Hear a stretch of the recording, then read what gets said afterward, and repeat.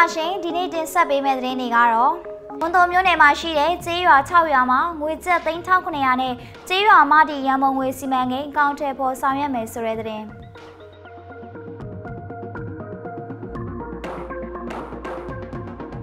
ပြည်လည်ဘူးမြို့မှာပါဠိပထမပြန်စာမေးပွဲကိုတန်ခါအပေါင်း86ပါဖြည့်ဆို့ခဲ့တဲ့သတင်း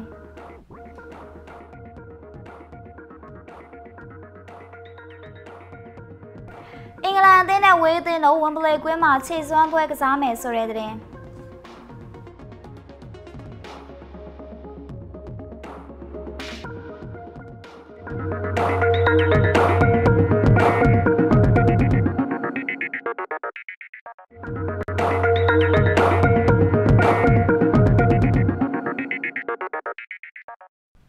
မင်္ဂလာပါရှင်ဝိုင်းသတင်းစီစဉ်နေကြိုဆိုလိုက်ပါတယ်ဒီနေ့အတွက်ပြည်တွင်းသတင်းနဲ့နိုင်ငံတကာအားကစားသတင်းတွေကိုတင်ဆက်ပေးပါမယ်ရှင်နိုင်ငံတော်မှချမှတ်ထားတဲ့ COVID-19 ကာလစီးပွားရေးကုစားမှု COVID-19 Economic Relief Plan CERP အစီအစဉ်အရကျေးလက်ဒေသနေမိသားစုများဝင်ငွေလျော်နှဲလာမှုနဲ့စာဝတ်နေရေးအခက်အခဲများကိုကုစားပေးနိုင်ရန်ရည်ရွယ်ပြီးတော့မြို့နယ်ကျေးလက်ဒေသဖွံ့ဖြိုးတိုးတက်ရေးဦးစီးဌာနမှ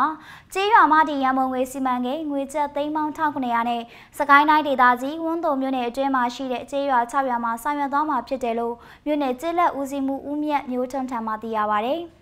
အဆိုပါစီမံကိန်းစာရွက်ရာမှာဝန်တော်မြို့နယ်အတွင်းမှာရှိတဲ့အင်ဂျီ100အိမ်နဲ့အထက်ရှိတဲ့ဇီးပြပင်ကျေးရွာ၊ညောင်မင်းသားကျေးရွာ၊ကံကုန်းကျေးရွာ၊ရွာမနန်းခမ်းကျေးရွာနဲ့ကင်းချိန်မှုကုန်းကျေးရွာတို့မှာတရွာလင်စီမံကိန်းမတီရန်ပုံငွေကျပ်300စီငွေကျပ်3,500ဖြစ်၎င်းအင်ဂျင်51အိမ်နဲ့100ကြားရှိတဲ့အိုးပစ်ကျေးရွာမှာရန်ပုံငွေကျပ်300ဖြစ်၎င်းစုစုပေါင်းကျေးရွာ6ရွာမှာကျေးရွာမတီရန်ပုံငွေကျပ်3,900နဲ့အကောင့်ထဲပေါ်ဆောင်ရွက်သွားမှာဖြစ်တယ်လို့သိရပါတယ်အခုလိုစီမံကိန်းဆောင်ရွက်ရမှာကျေးရွာမတီရန်ပုံငွေကြီးကြပ်ရေးကော်မတီဝင်များအနေနဲ့အောင်မြင်စွာအကောင့်ထဲပေါ်ဆောင်ရွက်နိုင်ရန်နဲ့စမ်းဆောင်ရေးမြင့်မားလာစေနိုင်ရန်အတွက်ကျေးရွာမတီရန်ပုံငွေစီမံကိန်းစီမံခန့်ခွဲမှုနဲ့ငွေစည်းရင်းထိန်းသိမ်းသည့်တင်နန်းကိုမြို့နယ်ကျေးလက်ဒေသဖွံ့ဖြိုးတိုးတက်ရေးဦးစီးဌာနရုံးမှကျင်းပပြုလုပ်ခဲ့ပြီးတော့လွှတ်တော်ကိုယ်စားလှယ်များဌာနဆိုင်ရာအကြီးအကဲများနဲ့ကျေးရွာ6ရွာမှကော်မတီဝင်များတက်ရောက်ခဲ့ကြောင်းသိရပါတယ်ရှင်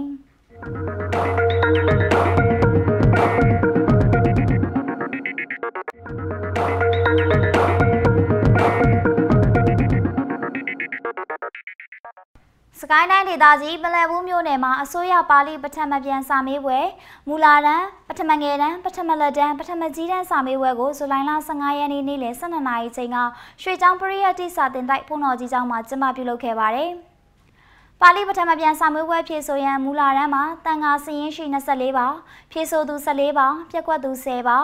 ပထမငယ်တန်းမှာစည်ရင်းရှိတန်ခါ56ပါဖြေဆိုသူ38ပါပြက်ကွက်သူ18ပါပထမလက်တန်းမှာစည်ရင်းရှိတန်ခါ8ပါဖြေဆိုသူ8ပါပြက်ကွက်မရှိပထမကြီးတန်းမှာစည်ရင်းရှိတန်ခါ18ပါဖြေဆိုသူ16ပါပြက်ကွက်သူ2ပါဖြစ်ကြောင်းတမျိုးနယ်လုံးပါဠိပထမပြန်စာမေးပွဲဖြေဆိုရန်တန်ခါစည်ရင်းရှိ106ပါရှိပြီးတော့ဖြေဆိုသူ86ပါပြက်ကွက်သူအပါ30ရှိကြောင်းသိရပါတယ်အဆိုပါပါဠိပထမပြန်စာမေးပွဲကိုဇူလိုင်လ15ရက်နေ့မှ22ရက်နေ့ထိဖြေဆိုကျင်းပသွားမှာဖြစ်ပြီးတော့စာမေးပွဲဖြေရများမှာတန်ခါတော်များအား COVID-19 ကာကွယ်ထိန်းချုပ်ရေးကျန်းမာရေးဝန်ကြီးဌာနရဲ့လမ်းညွှန်ချက်များနဲ့ညီလိုက်နာဆောင်ရွက်ဖြေဆိုလျက်ရှိရလို့သိရပါတယ်ရှင်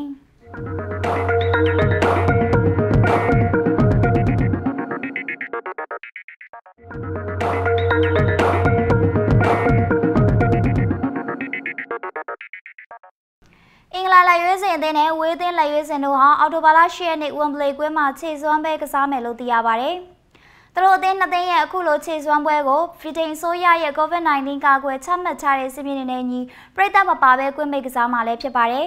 ။အင်္ဂလန်အသင်းနဲ့ဝေးသင်းတို့ဟာယူရို2016မှာနောက်ဆုံးတွေ့ဆုံခဲ့ပြီးတော့အင်္ဂလန်အသင်းကတိုက်စစ်မှု Sturridge ရဲ့အချိန်ပိုပွဲကစားချိန်မှာသွင်းခဲ့တဲ့အနိုင်ဂိုးနဲ့အတူ2-1နဲ့အနိုင်ရခဲ့တာလည်းဖြစ်ပါတယ်။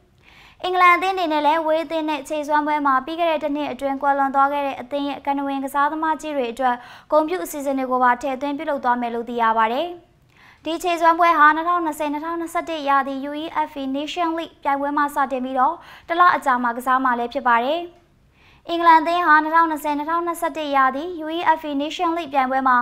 Iceland ဒိန်းမတ်အသင်းတို့နဲ့တွေ့ဆုံနေပြီးတော့ဝေးသင်းကတော့ Finland Bulgaria အသင်းတို့နဲ့စက်တင်ဘာလအစောပိုင်းမှာကစားရမှာဖြစ်ပါတယ်။အင်္ဂလန်အသင်းနဲ့ဝေးသင်းတို့ရဲ့ခြေစွမ်းပွဲပြီးမှာတော့ UEFA Nation League ပွဲစဉ်တွေကိုအောက်တိုဘာလ17ရက်နေ့နဲ့14ရက်နေ့မှာဆက်လက်ကစားမှာလည်းဖြစ်ပါတယ်။ ဆက်လက်ပြီးတော့ကစားမဲ့ပွဲစဉ်တွေကတော့အင်္ဂလန်အသင်းဟာဘယ်လ်ဂျီယမ်ဒိန်းမတ်အသင်းတို့နဲ့တွေ့ဆုံနေပြီးတော့ဝေးအသင်းကတော့အိုင်ယာလန်ဘူဂေးရီးယားအသင်းတို့နဲ့တွေ့ဆုံရမှာဖြစ်တယ်လို့သိရပါတယ်ရှင်ဒီကနေ့ဝိုင်းသတင်းစီစဉ်ကိုစောင့်မျှော်ကြည့်ရှုခဲ့တဲ့အတွက်ကျေးဇူးတင်ပါတယ်နောက်ထပ်ဝိုင်းသတင်းစီစဉ်မှာလည်းပြည်တွင်းနဲ့နိုင်ငံတကာကထူးခြားတဲ့သတင်းကြောင်းများကိုတင်ဆက်ပေးသွားမှာမို့လို့စောင့်မျှော်ကြည့်ရှုဖို့ဖိတ်ခေါ်လိုက်ပါတယ်အားလုံးပဲကျမ်းမာရှင်လန်းကြပါစေရှင်